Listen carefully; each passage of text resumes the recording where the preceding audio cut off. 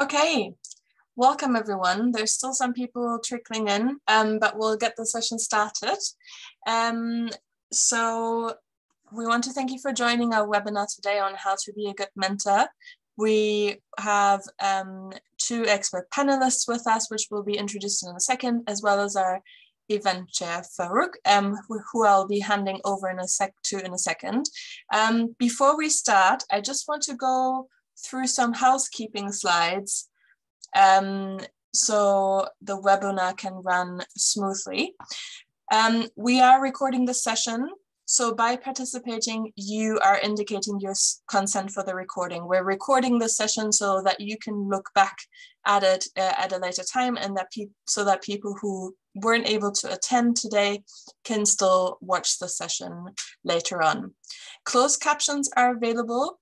You just have to click on the CC button below in the menu you can see on Zoom, and you will have a live transcription available. If you have any technical issues, you can either message me in the chat or email the email address provided here. So this is my email address. I will help you with your technical queries. To reduce background noise, please can you mute yourself at all times unless you're speaking, just so we can all hear the speaker quite clearly. And you can unmute yourself later in the Q&A session if you have a question. If you have a question during the Q&A, just raise your hand on Zoom in the participant panel. And you can also submit your questions and comments at any point during the talks in the chat, and they will be picked up during the Q&A session. So that is all from my side. Thank you, and I'm handing over to Farooq.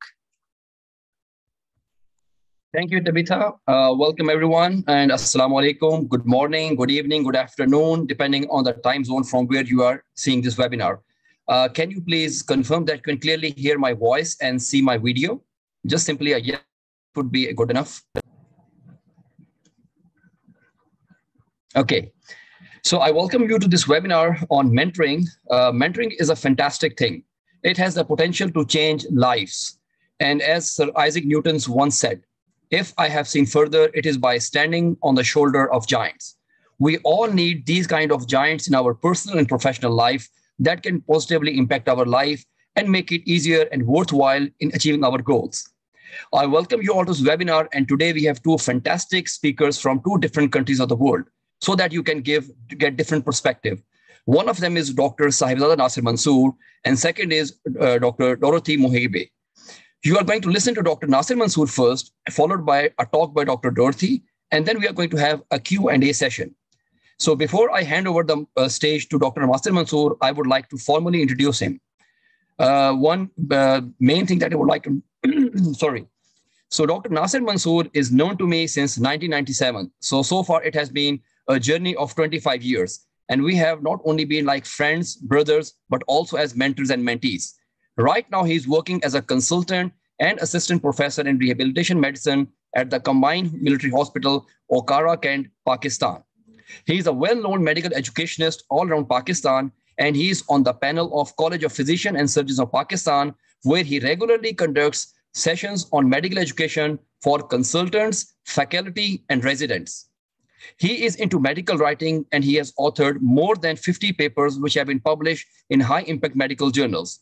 In addition, he has been an invited speaker in many conferences around the globe. So I welcome Dr. Nasir Mansoor and ask him to present his first talk on this topic. Nasir, over to you.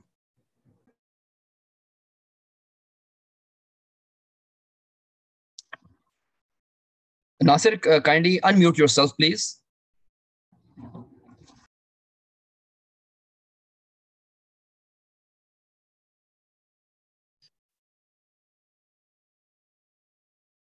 Thank you very much, Dr. Farooq, for the generous introduction.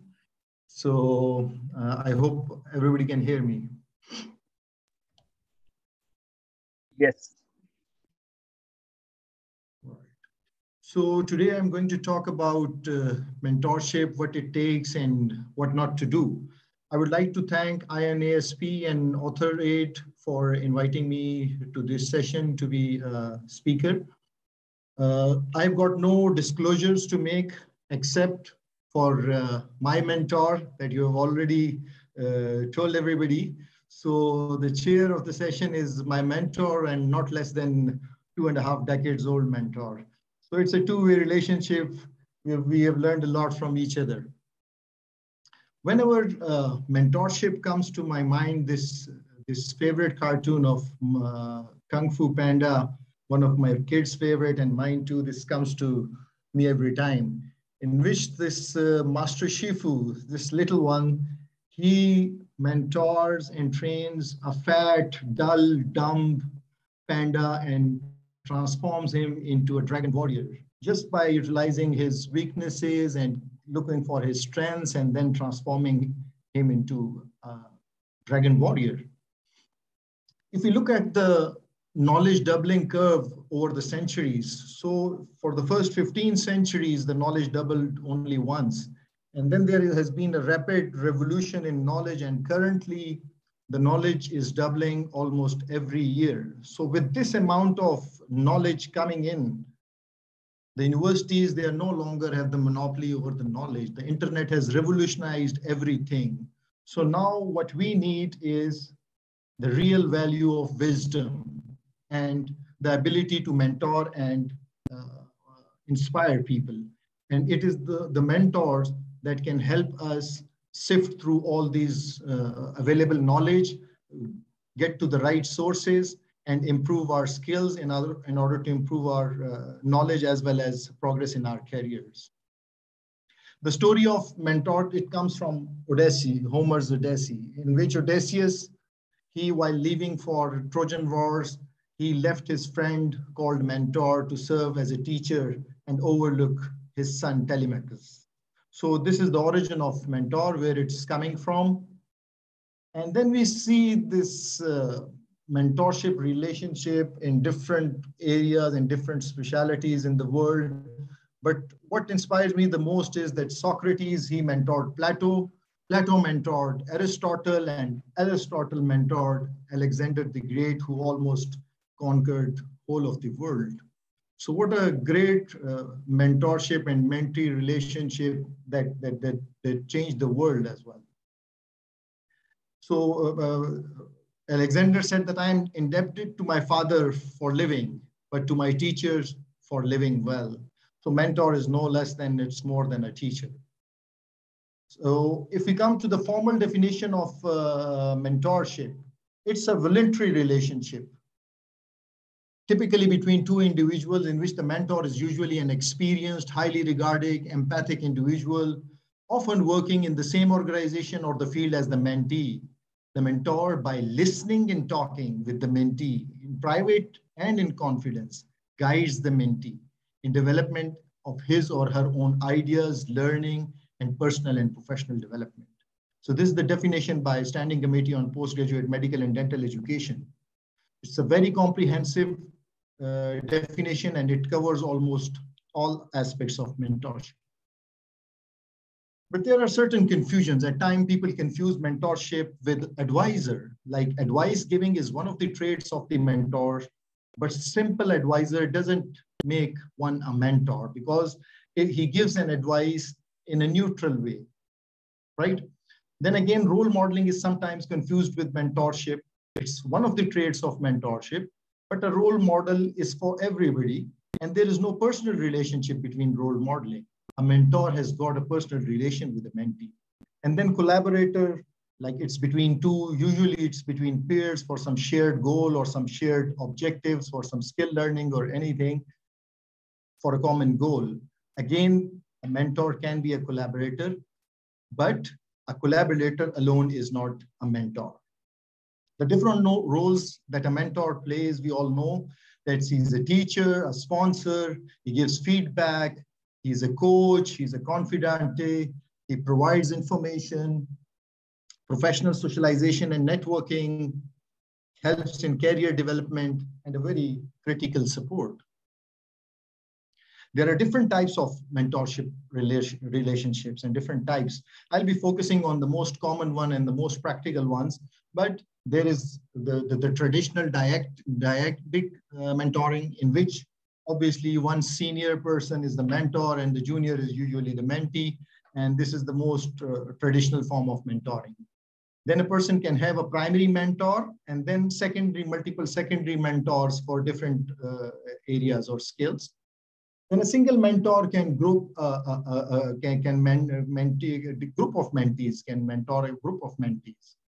Then there are formal mentorship programs in different universities, programs, institutes. They are usually accountable, but they are liable to problems as well if they are not well worked or they are not well followed.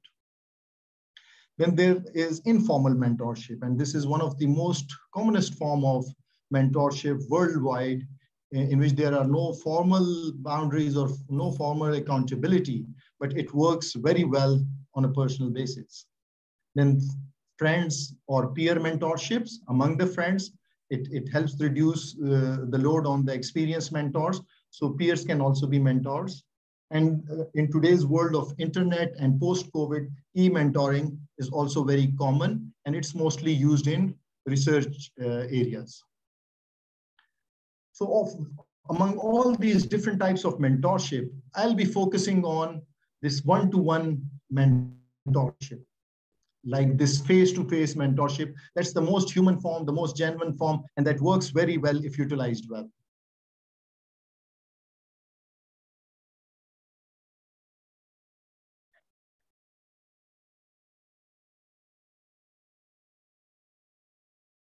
Right.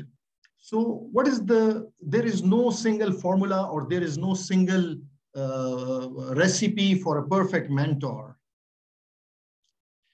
So what I would suggest that either you do or you do not. There is no try. If you want to become a mentor, you need to have the requisite skills. You should know all these things, or you don't do. There is no half-hearted mentorship, because it won't help a lot. Then there are certain misconceptions. It's considered that it's not an informal relationship, mentorship. It's not an ad hoc thing, or it's not a for granted thing. So people at times they take it for granted and as an informal thing. It requires more time, more energy, and more efforts. But believe me, it's always going to be worth it. 90% of the people who have been mentored when they were young becomes mentors themselves. So if you have been mentored ever in your life, there are likely chances that you will be mentoring people. And this is how we pass the baton to the new generation, and by passing the knowledge and skills that we have gathered over decades and pass it on to the next generation. Newton said that if I have seen further, it's all because I have been standing upon the shoulders of the giants. So in terms of mentorship, if you are a good mentor, I would suggest that you make sure that you are standing on the shoulder of the giants. You have got the required knowledge and skills. You should be having enough knowledge and skills so that you can pass it on to the next generation. And also make sure that you are a giant yourself. You know all those things. so that your mentees can stand on your shoulder and learn from your experience. But believe me, don't be a bad giant, or don't be an ugly giant, so that people are fed up of, or if people are afraid of, and it becomes a terrorizing for mentees and people around, right? So another quality for good mentorship is that you should have a lot of examples. You should have good examples and you should have bad examples. And if you are fortunate enough, you should have really good bad examples, because at times you might not be knowing what to do, but you should definitely exactly know what should not be done, that you need to transfer it to your mentees. Confucius said, to know what you know and what you don't know, that's true knowledge. So you should know your limitations, that what I know and what I don't know, that will give you an edge. Another skill for mentorship, that you need to be honest. Honesty is the best policy. You need to be honest with your profession, you need to be honest with yourself, and you need to be honest with your mentees. You need to show passion. You need to show your enthusiasm, because if you are yourself not enthusiastic about a subject, how are you going to mentor people in that particular area?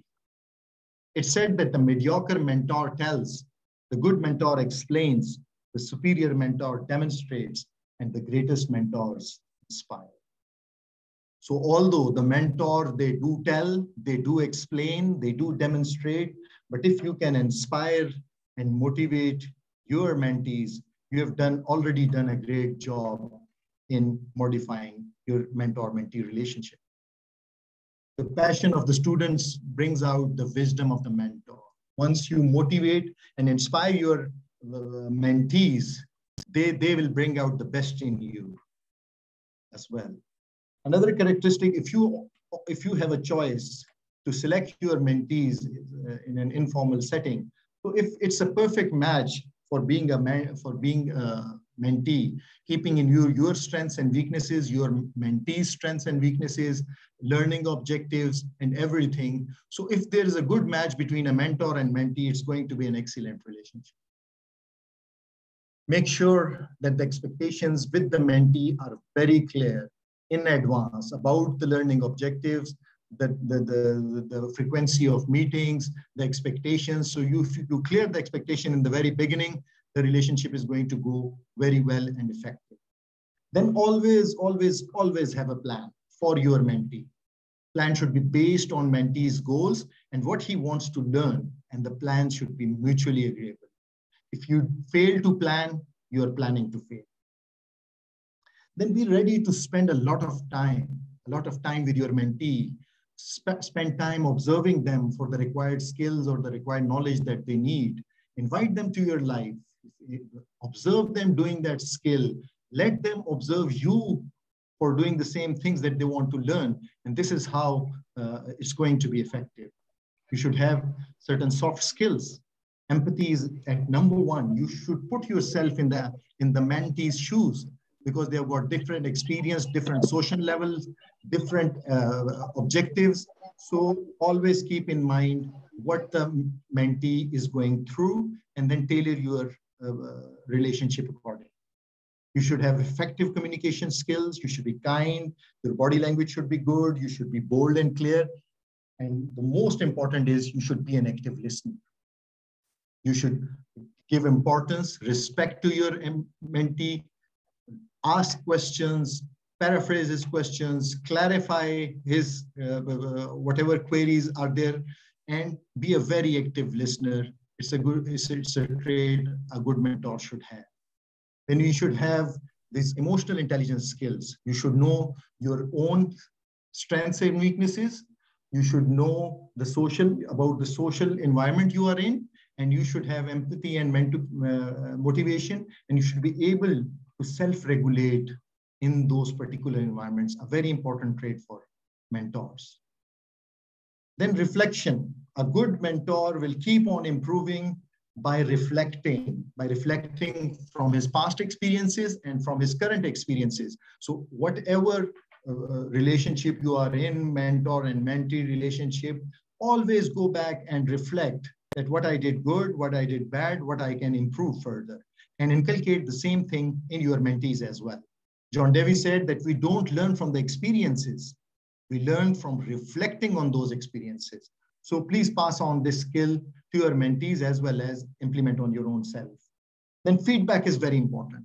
You should know how to give effective feedback. You should know how to bring correction and instruction, and should be very kindly, not harshly. You can give feedback in a sandwich technique, tell them what they did well and reinforce that. Tell them what needs correction. Come out with some ideas how to improve that and have a mutually agreeable plan among both of you. Encouragement. If you are going to encourage your mentees, believe me, a mentee who is encouraged will do much more than what he is expected of. So encourage behaviors that are learned and utilized. Natural talents, obviously everybody has, but always encourage something that is learned and utilized as well. So other qualities might be you should be available whenever you are needed by your mentees, approachable and available. You should be supportive. You should maintain confidentiality and keep professional boundaries. And most important, that you should be unselfish. You should be happy to see your mentees being successful or even going ahead of you. In the end, there are certain challenges as well in this mentor-mentee relationship. Burnout is number one. You have to take care that you yourself don't get burnout, as well as keep an eye on your mentee that they don't get burnout due to their professional and other commitments. The common challenges include that we don't have a common goal between the mentor and the mentee, so they are lost. Then there are at times unreasonable demands, emotional and academic, from the mentee side that you need to clarify in the very beginning. At times, the mentors are disinterested or unhelpful due to either hierarchy, generational gaps or tensions, or personality clashes. And at times, mentors are manipulative. They use their mentees to propagate their own career interest, propagate their own research, propagate their own personal stuff. So don't do that. And at times they forget boundaries and other ethical issues that leads to problems. So in the end, I would just like to say that mentorship is a commitment. It can be learned, groomed, and polished. Focus on the process of mentorship rather than outcome. Be honest, achieve the required skills, be enthusiastic, and motivate the mentees. Foster soft skills and be ready to pass the baton of mentorship to the next generation. So I thank you all. If there are any questions, I would like to take them as per the chair's recommendation. Thank you so much. Thank you very much, Nasir, for an excellent presentation. You gave us an overview of the process of mentorship, what it entails, what makes a good mentor, what are the challenges. And I would say these are the things, that many of us have faced in their life as early career researchers. Many of us are facing right now. And I'm really hopeful that this presentation brings clarity to most of us, whether they are at a mentee stage or at a mentorship stage. So again, thank you very much. As far as the questions are concerned, I'm pretty sure it has raised many questions and queries for the participants, but I would request them to please write down their question and queries in the chat box, because we're going to have a formal Q&A session at the end of the second talk. So now I would like to invite my second speaker of the session. And the second speaker is Dr. Dorothy Mohibi. She serves as a Deputy Director Operation and provides strategic leadership necessary to achieve AWARD's mission of building a more gender-responsive agriculture innovation system. She has more than 40 years experience of working with African Agriculture Network, and she in the past has worked as the coordinator of the Regional Agricultural Information Network of the Association for Strengthening Agricultural Research in Eastern and Central Africa.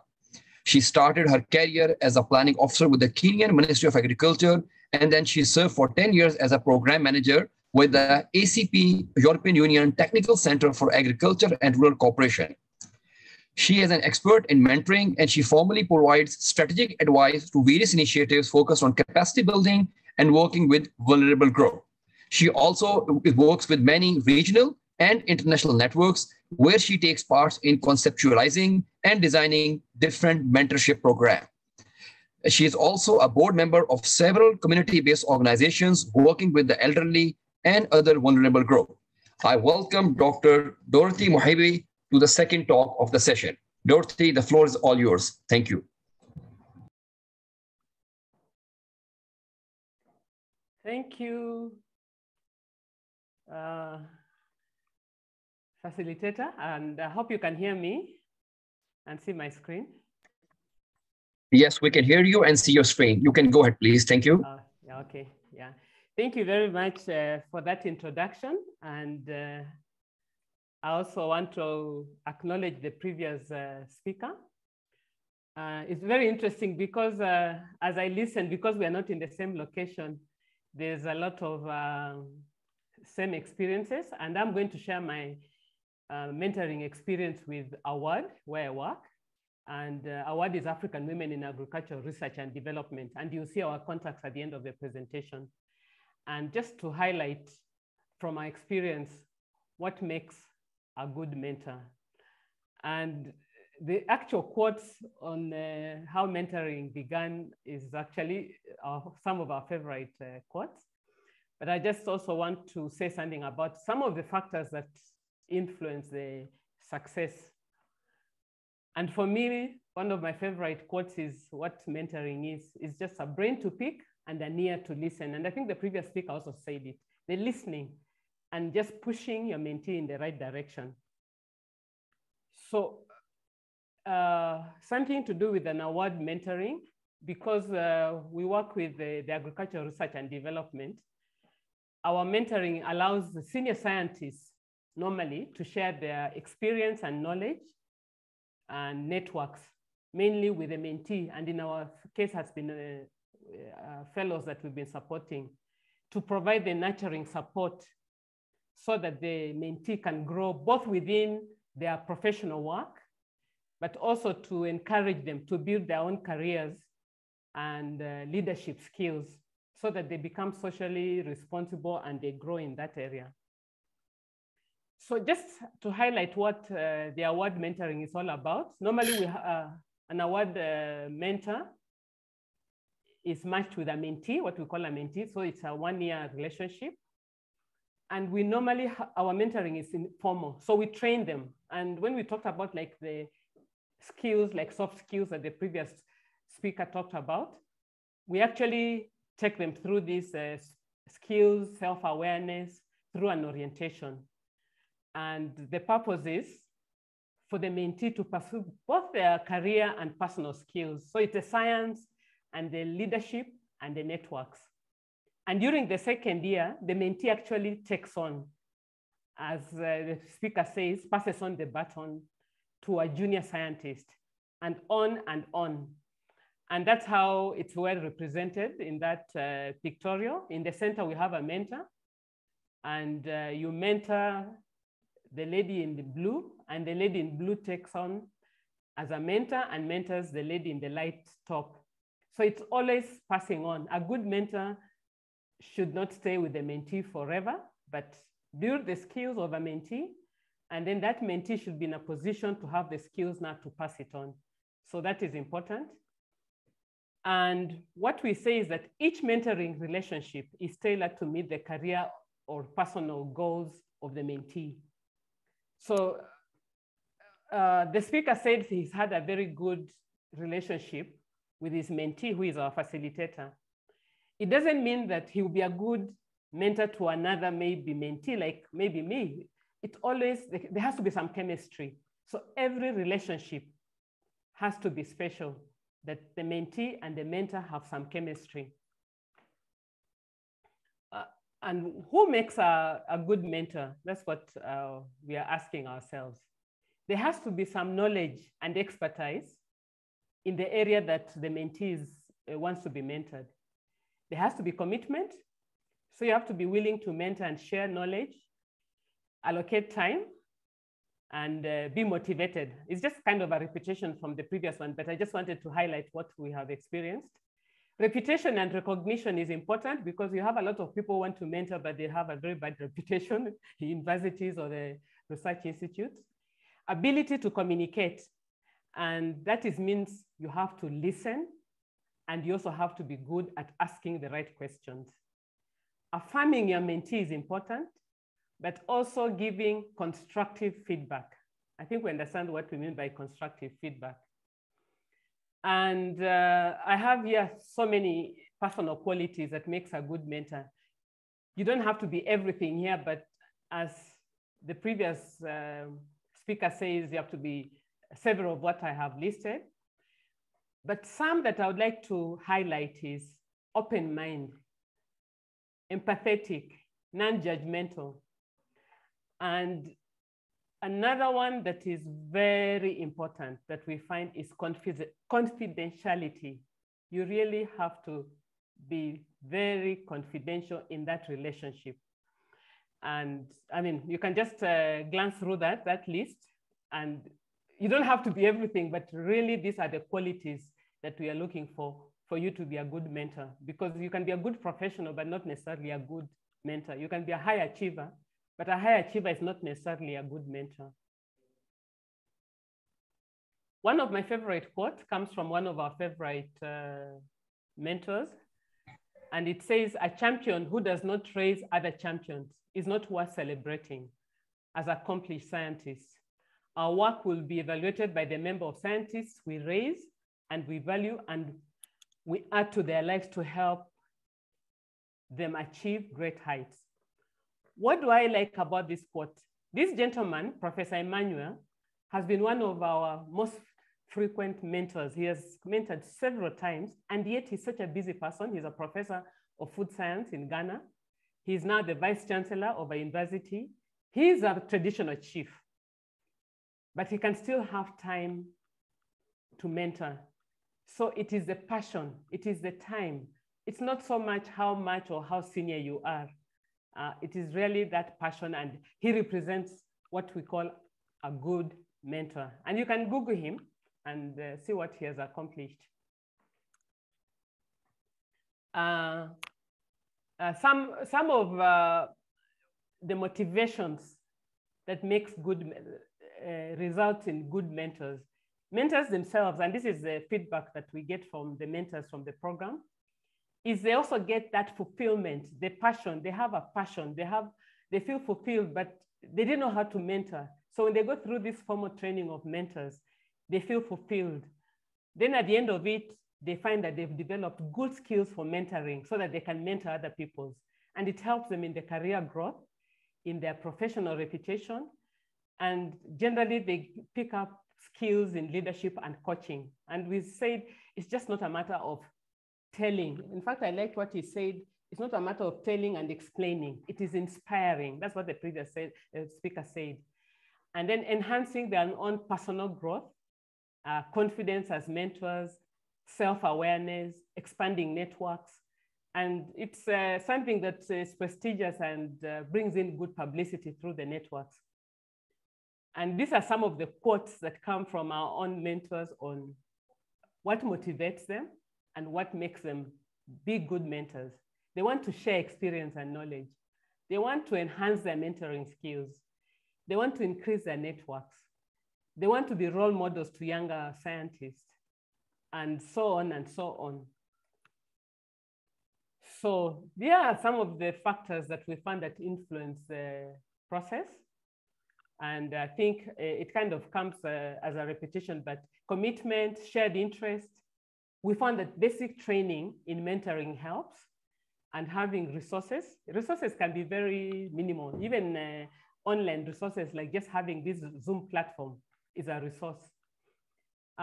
It used to be geographical proximity, but over the past few years, it's no longer distance, but also access to technology, because people increasingly can mentor online, but occasionally a face-to-face helps. Personality types, and that's why we train them. There are some personality types that just don't have the chemistry. So one mentor is good to one mentee, but not necessarily to the second mentee because of the personality differences. Sometimes the social cultural background, the gender, the age, it just depends on your preferences. Some mentees prefer the same age group or the same gender of a mentee, others don't care. So you just have to be aware of that. And some of the ingredients for success, and I think it was also highlighted, is clear objectives of the mentoring. So some people want to be mentored because they want to grow in their career. Some want to improve their science. Some institutions set up a mentoring program to retain staff. Sometimes it's for personal growth. So you have to set your goals. You have to be very clear on that. And another ingredient is to just get out of your comfort zone. You know, you're beyond your immediate area of work. You have to think beyond that. You can mentor somebody outside your professional or your technical area of expertise. Innovativeness and having a mindset. All these are good ingredients for mentoring. So I'll stop there and just leave that for 1 minute, just for you to get that contact that we have, because there's a little bit of, I won't say repetition, but similar experiences coming from 2 different continents. And I'm glad that our experiences are so aligned, yeah, in running a mentoring program. So thank you very much, and looking forward to the interactions. Thank you very much. Yeah, thank you very much, Dorothy, for an excellent talk. It was an, you presented some other different perspective that I loved very much. Especially, I like your quote, you don't have to be everything, but there are certain things that everyone can strive to be. And, certain things were emphasized by both speakers.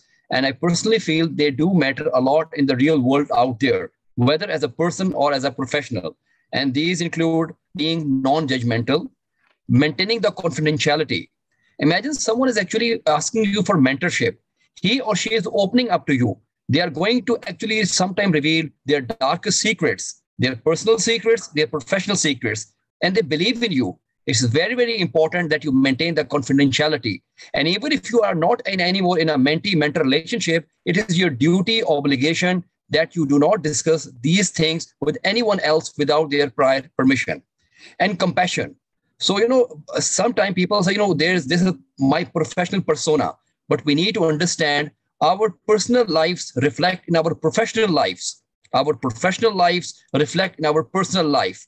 If you are a compassionate person at heart, if you try to help each other, believe you me, you are going to be a good professional as well as a good person. Another good thing that you mentioned, and which was very practical, is that a high achiever is not necessarily a good mentor. We also need to understand this thing. Many a time we see that people in their personal, professional life are really good achievers. They might have the greatest grades, they might land up with the biggest job, and they might have many gold medals at the end of the academic cycle. But unfortunately, they fail to produce more leaders. Unfortunately, they fail to mentor others. So we need to understand that in order to become a mentor, you don't need some kind of good grades, and you don't need that kind of like a big job or title. You need compassion. You need that kind of approach that I'm here to help someone and I'm going to make a positive difference in someone's life. And you also talked about the factor which may influence success of a mentor-mentee relationship, again, like commitment and shared interest. And probably it's very important to have clear goals for everyone right at the start. And this holds true both for a professional relationship and it also holds true for a personal relationship. That what kind of goals you two are having? Do you agree on the same thing? Because if you don't agree, you might not walk a little long distance. So with this, we formally come to an end of our presentations. And now we are going to start with our Q&A session. We are well on time, and I thank both of our speakers again for keeping and respecting the time limits. So now I'm going to start with the questions. I have actually noted down 2 or 3, and then I'm going to go back to the chat box. So the first question that I'm going to hand over to Nasser to answer is, how do one handle a mentee that is a very slow learner? Nasser, your comments on this, please. Okay, so slow learner. So first you need to identify that why he is a slow learner. You need to look into what is his particular learning style, what are his deficiencies, why is he slow at learning. So look at his learning style. You look for the causes, whether there are some academic causes, some social problems, or some personal issues that are hampering his learning. Or is it a lack of resources? Certain resources that he is lacking, so you need to guide him or her to the right resources. And if you identify the root cause, that what's causing him, hampering his learning, then you need to have remedies accordingly. You need to give him some extra time, guide him to some extra resources, guide him to the right people, and maybe help him with his learning style as well. Like some people are auditory, some people are visual learners, some people are kinesthetic learners. So you can guide them to the different things or guide them to different resources for learning. Thank you very much. So we are going to move to the next question, and I'm going to ask Dorothy to answer this question. I'm going to read out the question. Okay, I mean, probably the question has been already answered in the presentation, but it would be good if we can recap it. So the question is, why people mentor and what are the advantages of mentoring? So Dorothy, if you can answer the question, why do people mentor and what are the advantages? Yeah, thank you for that question. Why do people mentor is they have a lot of experience. A lot of us have a lot of experience, I believe. All of us on this platform, we have a lot of experience.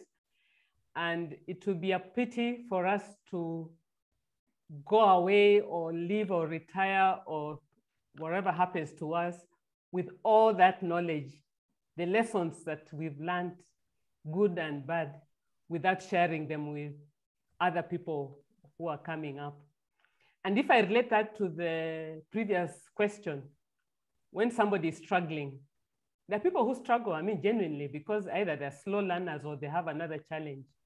You have an opportunity to work with such a person, whether it is in your work life or wherever it is, to mentor them, to be able to bring them up. You may have somebody who is not experienced in technically in the institution, like if you're working in a lab or wherever it is, you mentor that person so that they learn. Because there's a difference between a mentor and a supervisor, because the supervisor is focused on results. They don't care how you get to those results. There's no feeling, I mean, they have some feeling, but that's not their main focus.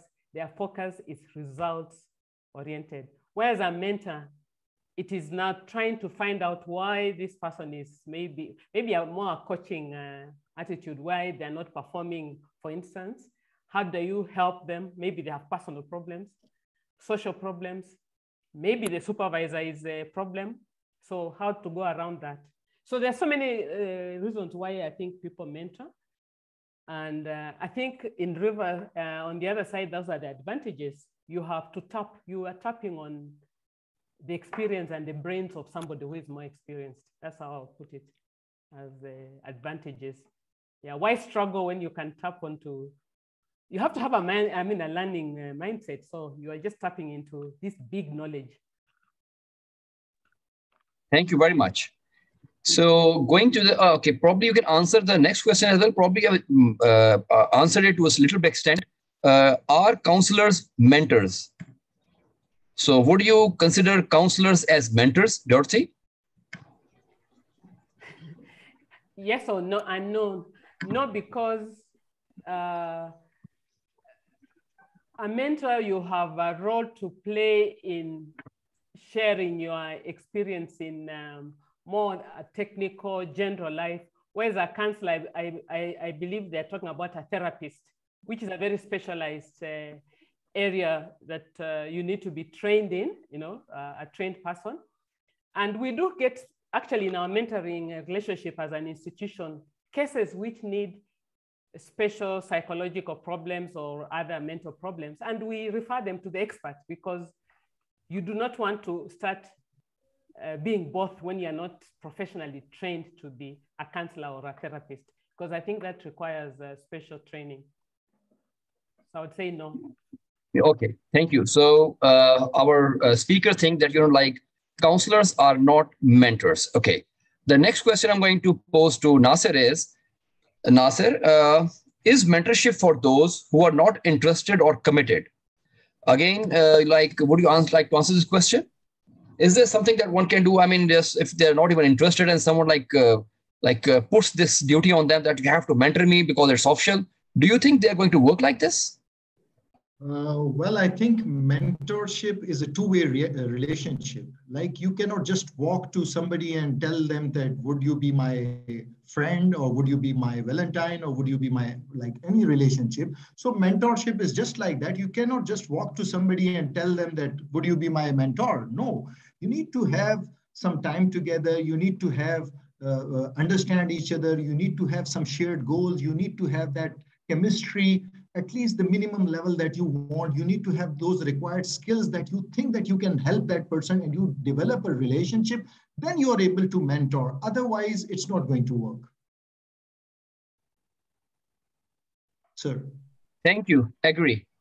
The next question I'm going to ask is actually from both of you. So first, I'm going to request Dorothy to answer this question, and then maybe Nasir can give his perspective as well. A good question, I must say.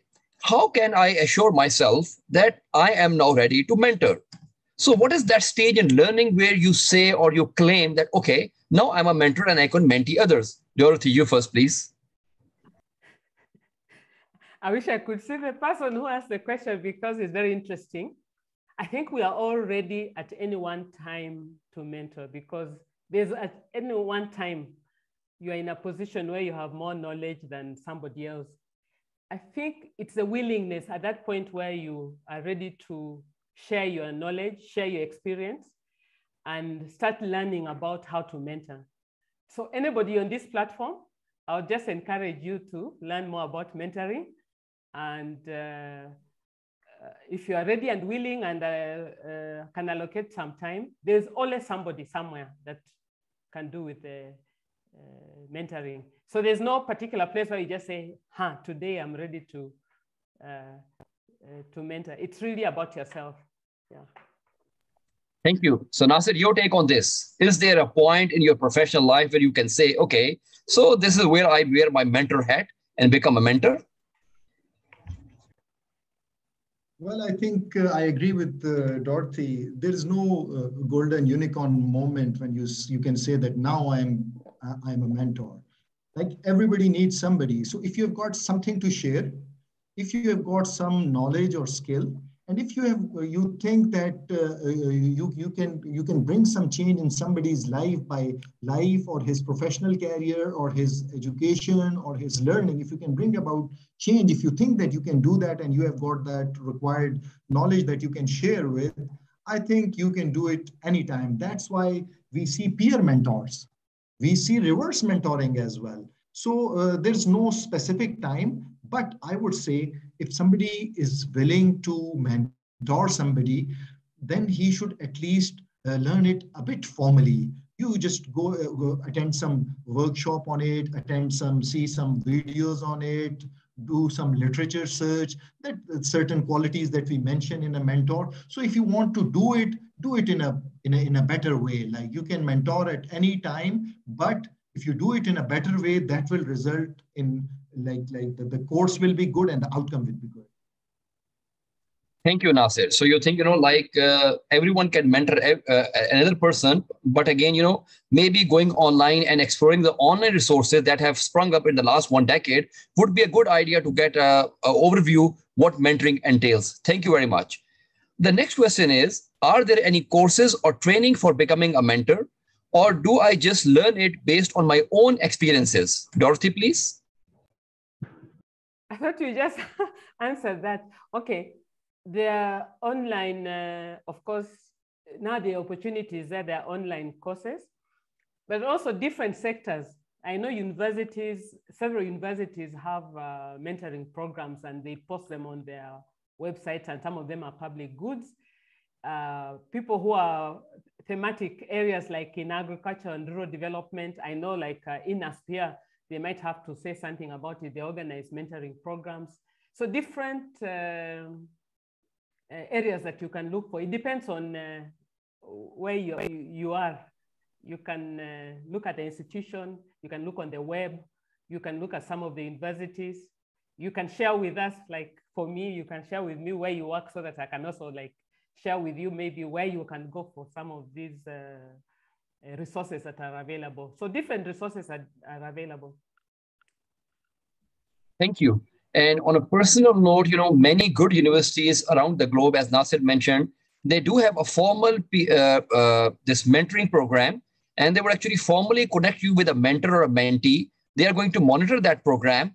And if someone of my speakers is in that position and of authority, you might want to explore this model and project. Because again, as Nasir said, like good people, great universities and institutions, they create more great people. And one of the ways to create more great people and institute is actually to start these kind of formal mentee-mentor relationships. Because, you can have it informally. There's nothing wrong with that. But once you have a formal relationship that is being monitored and there are certain learning outcomes that will be actually seen or sort of like evaluated at the end of that mentorship program, that's going to bring more value to that program. So again, in the 21st century, where we have a lot of online resources and universities that have gone to the online mode, probably we should be actually, apart from our traditional education, looking in getting more education about how to become a more effective mentor. Okay, Nasir, can you answer this question? How to handle a mentee who is not willing to listen anything that is not under his desires? I'm not sure what this means, but probably, it is talking about a mentee who is a difficult mentee and who is not willing to listen to the mentor. So how do you proceed? You simply cut off the relationship, you report him or her, or what do you do? So how to deal with a difficult mentee, Nasir? Well, first of all, I previously said that it's a two-way relationship. But if it is in a formal mentorship relationship where you're forced to have a particular mentee and you have to groom him and you're accountable for that, I think in that case, again, you have to look into it that what's wrong with your mentee. Like, why is he disinterested? Is it due to his personal problems, his social problems, his learning styles, his psychological issues? What's going on? You need to spend some time. You need to find that what does he attribute his disinterest to? Like either it's due to his lack of effort, or he says that he can't do that. He doesn't have the luck or the quality to do that, or he doesn't have those skills to do that. So you need to identify and attribute that to something that is controllable. Like, you cannot work on luck for somebody, that if he says my luck is bad, I cannot do that. So you can do nothing for his luck. But if you can mold his attribution that it's not the luck that is causing his problem, it is basically his lack of effort. So he can do more effort. He can find more resources. He can find more guides. He can put in more efforts and improve. So I think it's a whole big area to look into when somebody is totally disinterested in a particular area. And one of the mentorship skills I would like to tell you that whenever this is a normal problem, it does happen, but whenever a relationship goes toxic, like if there is a personality clash, if there is a hierarchical clash, if there are psychological or other issues, and there are breach of boundaries, then a relationship can be called off because you might not be the right mentor for that person. So you need to work on it, find time and find reasons, and then take corrective measures accordingly. Thank you for these excellent insights, Nasir. So the next question is, and again, this question is going to be posed to both of you, starting with Dorothy. What are some of the mentor-mentee complications that you have experienced, and how have you solved them? Dorothy, would you like to go first, please? Yeah. And as I respond to the mentor-mentee problems, I just wanted to say something as a follow-up to the previous question, because it's in totality. We run a formal mentoring program, and it's at institutional level. And we've also helped other institutions. And we have encouraged, if you run an institutional mentoring program, to have a coordinator. And this coordinator is a person who can help this difficult relationship, when relationships are toxic, when the relationship is not working or there's a problem. So I just wanted to just say that, so that, like, if it's in a university and there's a mentoring program, you may not be working well with one mentee, but then you can be given another mentor but that normally works best with a coordinator in the mentoring relationship. So the typical mentor-mentee have already challenges. Some of them have been mentioned. Some of them is just pure chemistry. Some of them is crossing boundaries, and crossing boundaries in so many different ways, including confidentiality issues. Some of it is institutional setup, like if a mentor and mentee have a certain relationship and then there's a change in the institutional setup, that causes a problem because one is the boss of the other, and then one becomes, maybe they are parallel and they find a challenge. We found time is a big challenge to some of the mentor-mentee.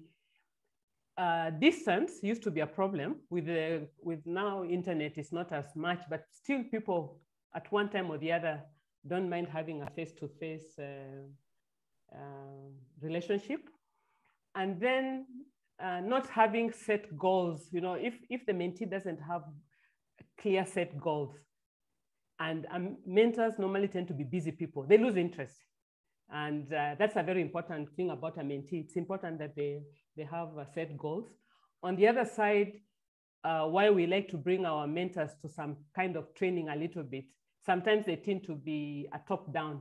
What the speaker said the other time, they tell, and explain instead of listening and letting it be a two-way communication. It's so important in mentoring that you are more a listener than you're telling. And it's very common amongst very accomplished people, universities and all. I'm a professor, so I know it all. Yeah, I'll leave it at that. Thank you for these great insights. So Nasir, your take on this question. What are some of the mentor-mentee complications that you have faced and experienced, and how have you solved them? Well, I mentioned in my talk certain very basic things that we need to cover to avoid all these things. But I would like to repeat that one of the most common thing is unrealistic expectations on the part of both mentor and mentee. At times, the mentee expects that you will make a presentation for them, or you'll do all the literature search for them, or you'll write an article for them, or do the thing. They're sadly mistaken, because that's not the case, because mentors usually don't have that much of a time. So you should curb all these unrealistic expectations right from the very beginning. This lack of objectives and lack of clear planning in mentorship, if you don't make it clear in the very beginning, you're going to have problems later on. So in order to have a smooth run in your mentor-mentee relationship, you need to give some time. You need to find time. You need to keep time in your program for your mentees, right?